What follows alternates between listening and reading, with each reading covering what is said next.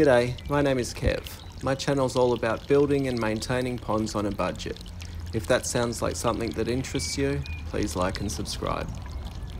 One of the most common questions that I get are what size pump do I need for a certain type of pond or to run a certain type of filter. Most of the people that watch this channel are legends, so they build their own ponds and filters. And I think I might have confused a few people when I talk about the amount of flow in regard to bog filters, because I measure the amount of flow through the filter in time. So in this video I just want to talk about what size pump to buy if you're building either a bog filter or even a waterfall filter like the one I built a few weeks ago. For anyone that's buying commercial equipment, just simply follow the recommendations from the manufacturer. This is my aquascape pond and it came as a kit. All the components are appropriately sized for the size of the pond and the filters used. Of course, if you're looking to add additional DIY filters to an existing pond, hopefully this video is going to help. So for those like me that want to save money and build the filters themselves, we need to educate ourselves so that we can size the pumps correctly. In this video, I'm only going to talk about bog filters and waterfall filters, or high flow filters, because these are what I like to build and use in my ponds. There's loads of different ways to filter a pond. These are just my favourites and these work for me every time. So let's start with my favourite, and that's the bog filter. Bog filters are my favourite for a number of reasons. They always provide me with crystal clear water year round. They require very little maintenance and they're very efficient to run, which is great for those of us that like to save money because we can use less flow to power them. Because when it comes to pond pumps, less flow means less watts and less watts means less electricity. So it's important to mention that a bog filter should be at least 10% of the pond's volume. This pond is 1,000 litres, so I have a bog filter that is 100 litres. If you want to have big fish or you want to keep lots of fish in a small pond, then you'll need to supersize the bog in relation to the pond. So when it comes to sizing the pump for the pond, it's easiest to use the pond volume to size the pump. There's a common rule that gets thrown around that a fish pond should be circulated at least once every hour. I found that with bog filters and sensible fish numbers, we can circulate the pond less than that and still achieve great water quality. But for the average pond owner, aiming to circulate the water at least once every hour is a good place to be. But when it comes to how much water should be moving through the bog itself, the aim is to move it through nice and slow. If it takes the water up to 15 minutes to pass through the bog, I'm okay with that. Even if it takes as little as 5 minutes, I'm okay with that too. And that's another thing I love about bog filters. They have so much wiggle room. The slow flow of water allows bacteria and plants to work their magic, making the pond safe for the fish and crystal clear. So let's say if we were looking at adding a bog filter to an existing pond, we could buy a small efficient pump specifically for the bog. To calculate the volume of water running through the bog, if you want a 15-minute retention time, you times the bog size by 4, because there are 4 lots of 15 minutes in an hour. So in this pond, with a 100 litre bog filter, I would select a pump that delivers around 400 litres per hour. If I want to turn the water over more frequently, say I want the water moving through the bog every 10 minutes, I multiply the bog volume by 6, because this time there are 6 lots of 10 minutes in an hour. So now it's a 600 litre an hour pump that I want to buy. I hope that's not too confusing and makes sense. Remember, this is just the flow going through the bog. If I want to have large fish or lots of fish, then I increase the filter to 25% of the pond volume. Now I'm looking at a bog size of 250 litres. This time I need a 1,000 litre pump for a 15-minute retention time, or 1,500 litres for a 10-minute retention time. I personally find that keeping the circulation through the bog nice and slow gives the best results.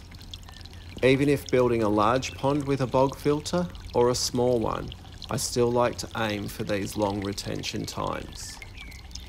Now, in saying all that, if you're just getting one pump for the entire pond and a bog filter is the primary filter, I still think you should be looking at buying the pump based on the volume of the pond.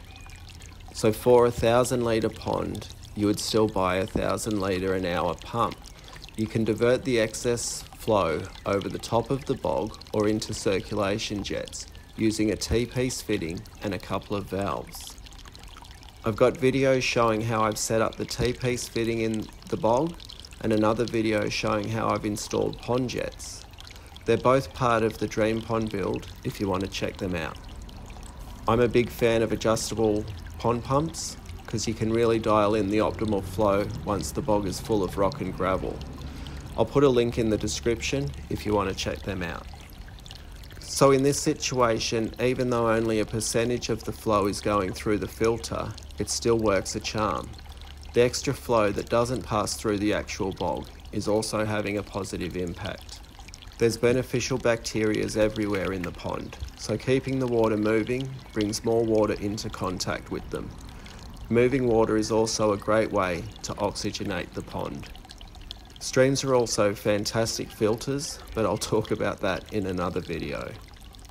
Now let's move on to a high flow filter or a waterfall filter, like the one here on the aquascape pond. It still uses bacteria to keep the water safe and crystal clear. You can easily make these types of filters yourself if you want to save some coin. I've recently done a video on how I built one, but YouTube is full of all different types of these sorts of filters that are built using the same principle that make this one so successful.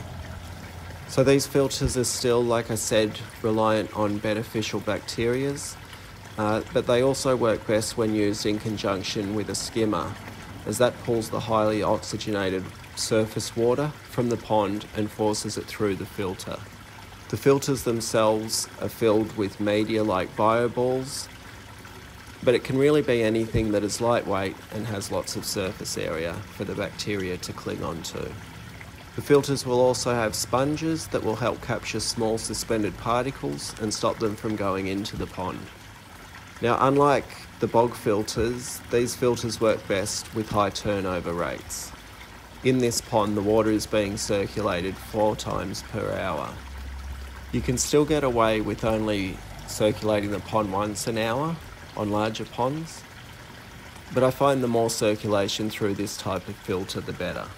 That's what makes them perfect as a waterfall or a stream filter, because to build a decent waterfall, you need a good amount of flow. For me, I always say you want around 4,000 litres per 30 centimetres width of water. That will give you a nice sheet of water coming over the rocks or forming a waterfall. If this was my only source of filtration, I'd aim for a minimum turnover at least twice per hour of the pond.